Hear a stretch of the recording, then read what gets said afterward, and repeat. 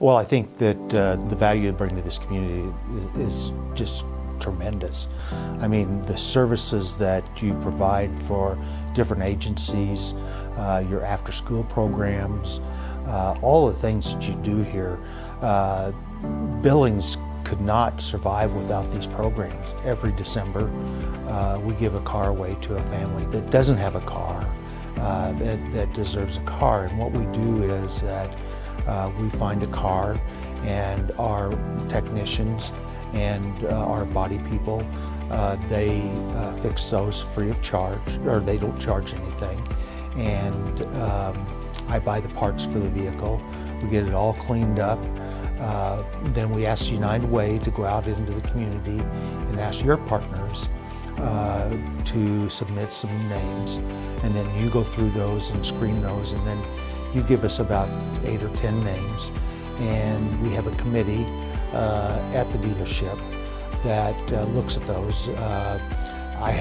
Mary and I have nothing to do with that. It's all employee driven. I can think of one instance where a lady, single mom, was working 2 jobs, didn't have a car, took the bus. Children went to the Friendship House after school, and they walked home from there.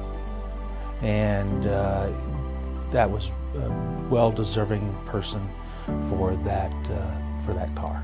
We need skilled workers in this community, and I right now probably have at least 5 to 7 openings that we can't find people.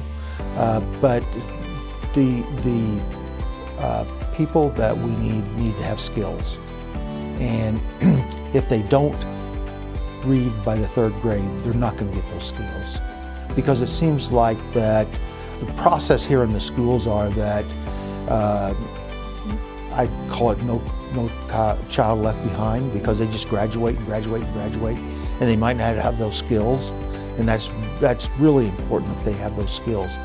We now, I think we have 4 employees now from either the Career Center or City College that's employed at our dealership, and they have the skills, and that's what it takes, the skills to get it done.